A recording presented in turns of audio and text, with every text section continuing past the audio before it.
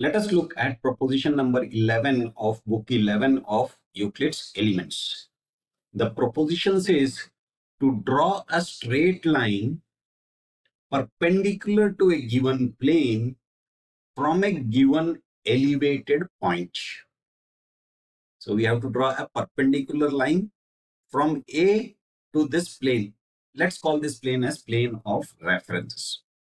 What we do is we take a random line. So let's say B is a point, and from that B we draw a line and mark it as C. So we have a line BC which is picked at random on this plane of reference. Now we draw a line perpendicular to BC from A. But how do we do that? So we have to do that in the plane in which all the 3 points are there. So let's draw a plane which passes through A, B, and C. And now it is pretty straightforward, right? Book 1 proposition.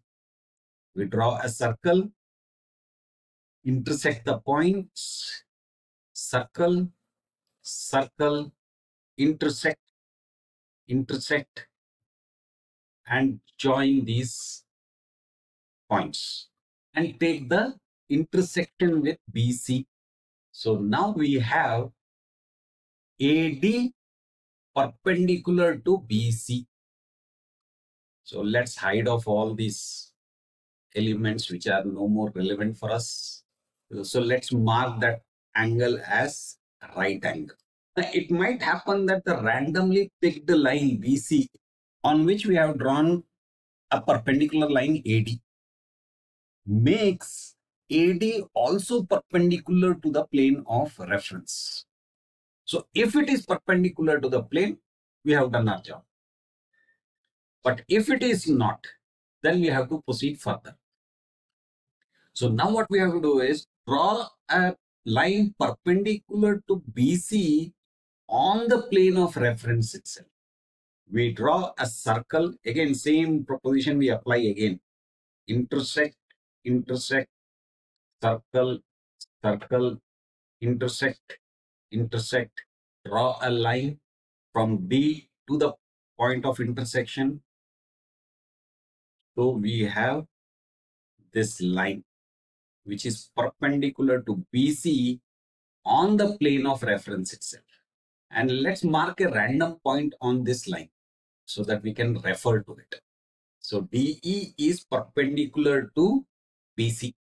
Now we draw a line perpendicular from A to DE. So again, we have to do it in that plane in which all the 3 points are there, or AD and DE are. So let's draw that plane first.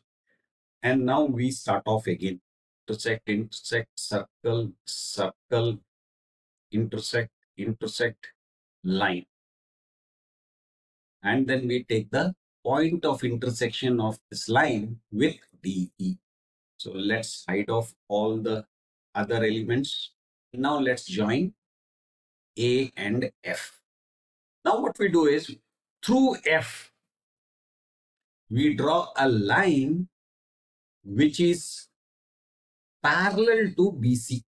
So let's draw the line which is parallel to BC. Let's take 2 points on that G and H to refer. And let's join these 2 points.